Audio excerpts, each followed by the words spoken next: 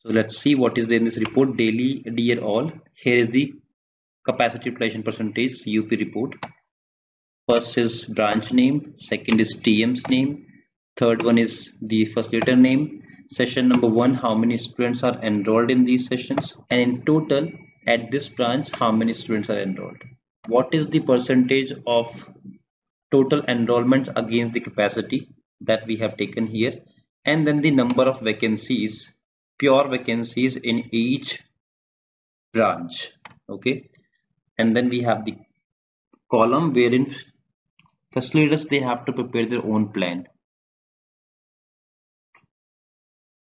Let's see how to prepare this report. To prepare this report easily, what we have done, we have created a template again.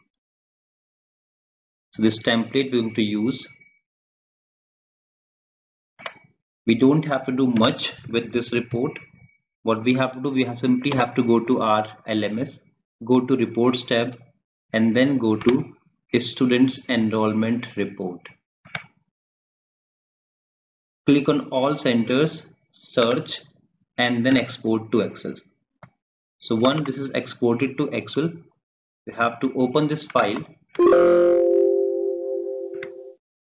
remove the unnecessary columns which are there, and again we have to convert these text to numbers, because here we have green color triangle. Now these texts are converted to number. We can also remove if we have any non-operational branch or any home branch, we have removed that. Copy it without heading. You have to also leave this column. So copy it, go to the template and paste the data here. You will see the number of branches here. Any branch where more than 22 students are enrolled, that will be reflected under yellow color. Now you can CUP percentage largest to smallest. Copy it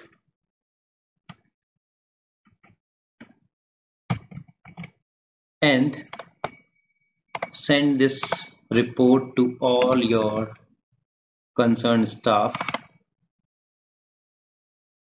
You also have to copy the body of the email, correct the subject line, mention the date, let's say it is 29th, and then we want to send this report. This report is ready to go. You can send this, and this report has to be shared on weekly basis.